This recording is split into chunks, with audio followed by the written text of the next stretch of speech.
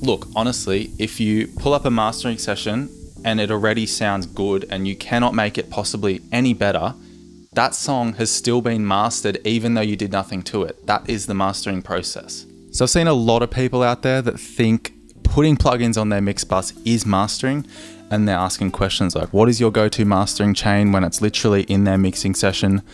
I'm going to tell you why you're wrong. Nah, I probably shouldn't say that. I'm going to tell you why this is wrong and why mix bus processing is not mastering.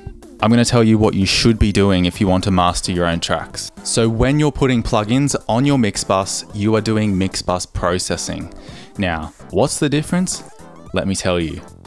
Shouldn't have winked. I'm coming into this video with some really weird energy today, so I apologize. So what is the mix bus? The mix bus is the channel that all audio flows through in your mixing session. So your drums, bass, guitar, vocals, effects, they all go through one channel. That is the mix bus. Some DAWs actually call it the master bus, but it's still not mastering. Plugins on this are used for global frequency manipulation, compression, tonal shaping with saturation and tape and that kind of thing. Just general moves to the entire mix. And a point worth mentioning is top-down mixing is a very popular approach these days. And that's when you kind of get a rough balance just using the faders and panning. And then you start with your mix bus. So you do kind of broad moves to get it in a place where you want to be quicker. Now with mix bus processing and mixing, it is your job to get it to sound as good as you can. And once it does sound as good as you can make it, then export it. And then this is when we move on to the mastering stage. Ideally, you would send it to a professional mastering engineer. It's because they have a professional opinion. You can only listen to a mix for the first time once.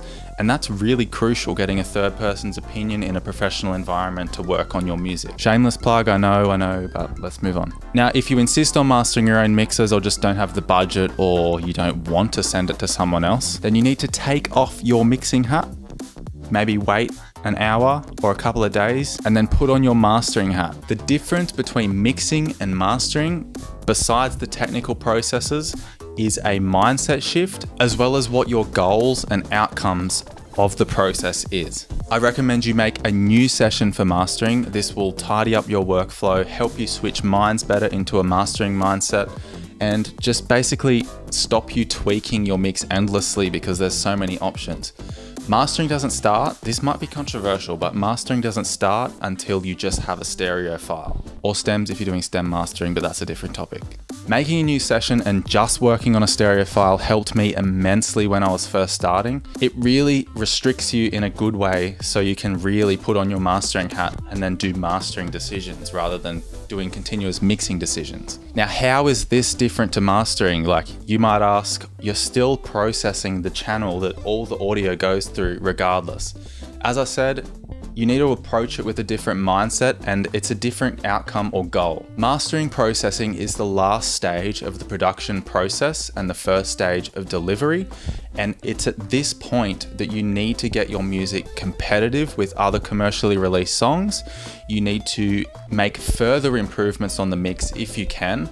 And look, honestly, if you pull up a mastering session and it already sounds good and you cannot make it possibly any better, that song has still been mastered even though you did nothing to it. That is the mastering process. And finally, for delivery, you need to make sure it's an acceptable loudness for different mediums. So CDs have to be competitive. For streaming services, it has to sound good once it's encoded and normalized. I have a few other videos on that if you want to check that out. To ensure it's competitive, I recommend using reference tracks, and you can check out my last video that I did on that. I'll bloop the card here, I think I can do. And that's it for today. I just thought I'd outline the difference between what mix bus processing and mastering is.